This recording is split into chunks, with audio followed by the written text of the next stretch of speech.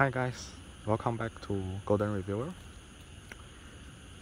Today here we have two Galaxy S21 Ultra. Let's take a look at the devices.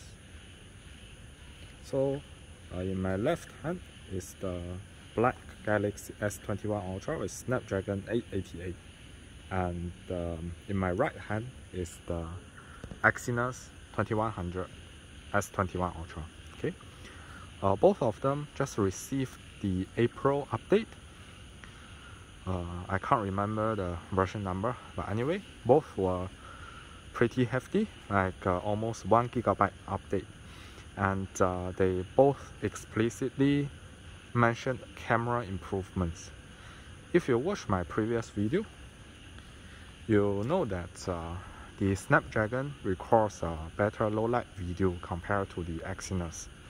Okay, and since it's almost 2 months since the device has been available, and I think Samsung pushed several updates to the device, including this latest one, and many of them were addressing camera performance, which I think includes video performance as well. So here we make the test again after the latest update and see whether there is any improvements, or has Samsung eliminated or closed the gap between the two variants, right? Okay, so right now I'm recording on 4K 30 FPS.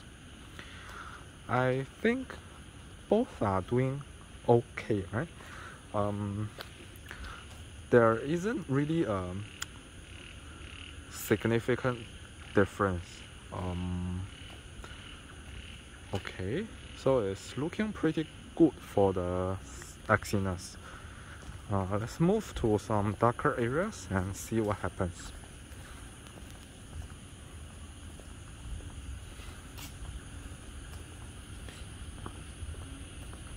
And okay, I think there is definitely some improvement in the video recording department from all those updates, right?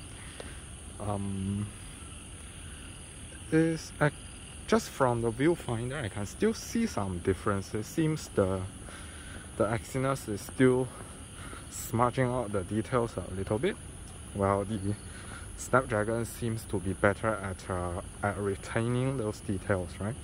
But I feel the difference is not as drastic as when they were just released, or 1 or 2 months ago.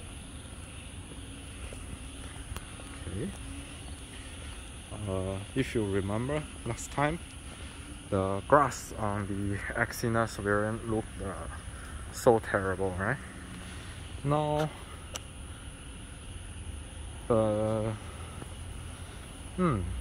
thing seems better to me, right? If you look at the grass, actually I can see the Exynos is producing less noise.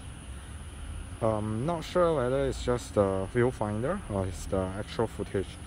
I'll have to go back to my PC to see, but it just seems that it's more aggressive at noise reduction, while in terms of details, seems the Snapdragon is still a little bit better, but the difference is not as drastic as before. Okay,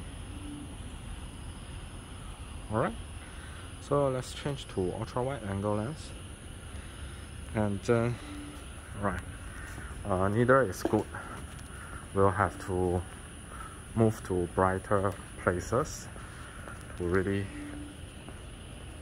let the ultra wide angle work. But I feel that on the ultra wide angle, the Snapdragon looks sharper to me.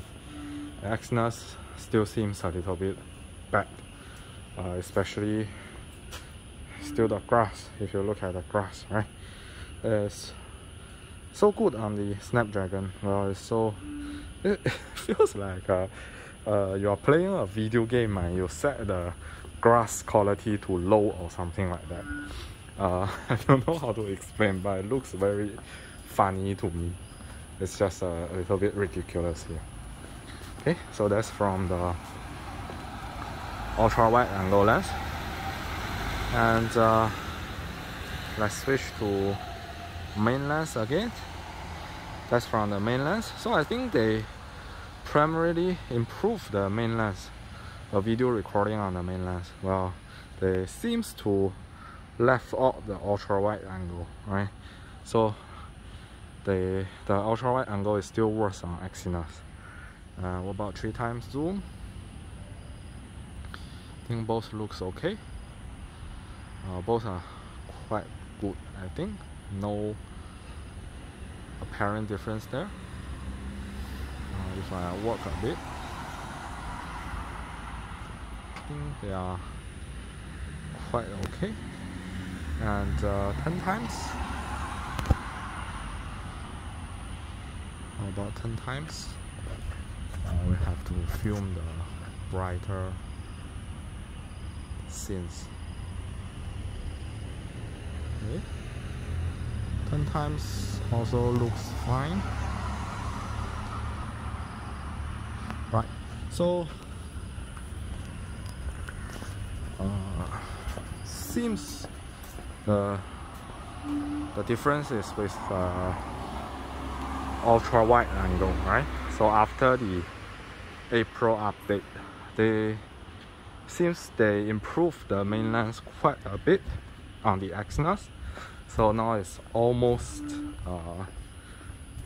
or same performance as the Snapdragon variant, but for the ultra wide angle, it's still a very, very huge difference, right? I mean, you just look at this this grass patch yourself. It's on the left is high grass quality, and right is low grass quality. Okay, all right, guys. So that's all for this comparison. Thank you for watching, and see you next time.